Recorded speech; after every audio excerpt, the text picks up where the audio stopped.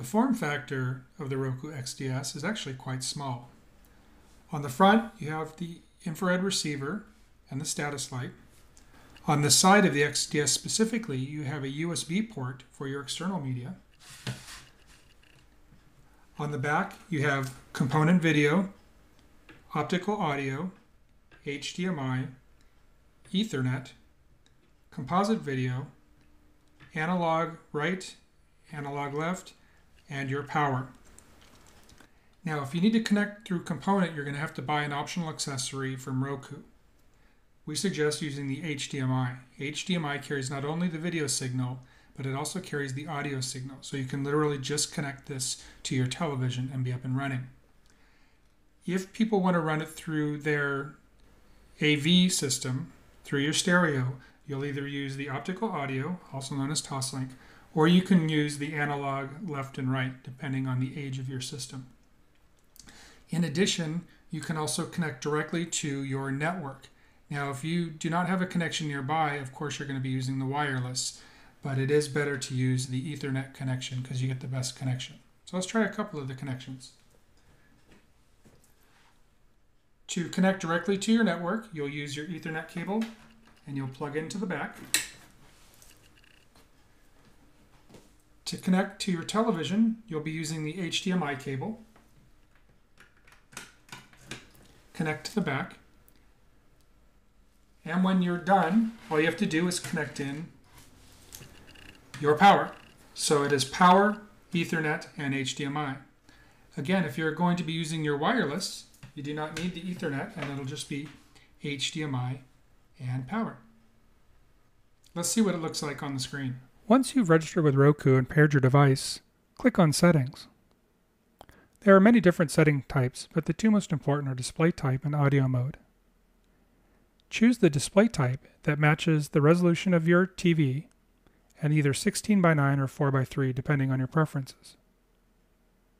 You can also choose an audio mode, either stereo or 5.1 surround sound.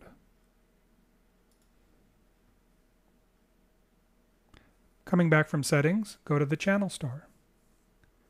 Channel store is broken out into 4 different areas. You have what's new, most popular, top rated, and all. In most popular, for example, scroll through the channels, find one you like, click on OK, and add the channel. This adds the channel to the main screen. You can use your back arrow, go back to the main screen. It'll take just a moment while it uploads the channel, and the channel will now appear in your main area. If you do not want a channel, click on the asterisk button, and you can delete or remove the channel. Click on Remove Channel, verify you're removing the channel, and it will now update and disappear from your channel list. There are many different types of channels. You have Netflix, you have Amazon Video on Demand, coming soon will be Hulu Plus. There are channels like Revision 3 that show audio and video podcasts, channels where you can create your own content like Cinemi, and even a channel where you can access the USB drive port on the Roku device. With Cinemi, you can actually create your own content and post it on the web to share with the public or with your friends. For example, there's an audio channel that I created that has the BYOB podcast. I can share this with friends or the general public. There's also the ability to upload videos and create your own video channel. With the video channel, you upload your videos to Cinemi, and you can play them or share them with your friends.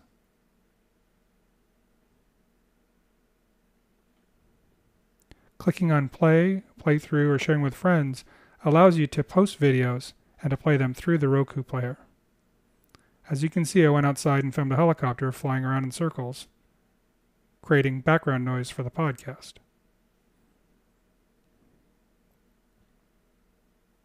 Clicking on the back arrow allows you to back all the way out through the channels and get to the main area. Revision 3 is also available, which is quite popular for video podcasts. you can scroll through the different types of podcasts available, for example, geekbeat.tv, and click on play. At any time, if you've watched the show, it will remember, and you can resume from where you started, or you can go back and start the show over. It takes just a moment to retrieve it based on the quality and the internet speed.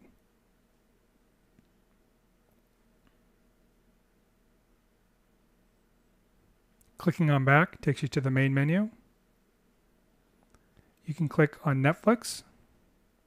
Once you've registered with Netflix and paired the device, you'll have access to all of the movies and shows in your instant queue, and you can click on any show to start it.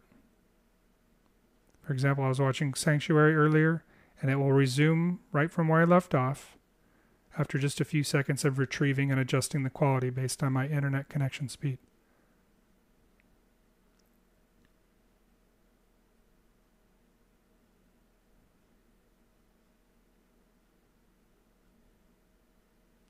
Clicking on the back arrow takes you back to the main screen, and there you have it.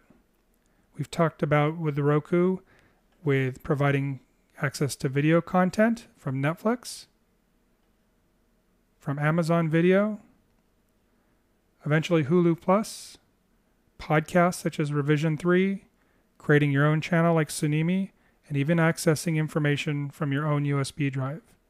Check back with usingwindowshomeserver.com for all things for the connected digital home.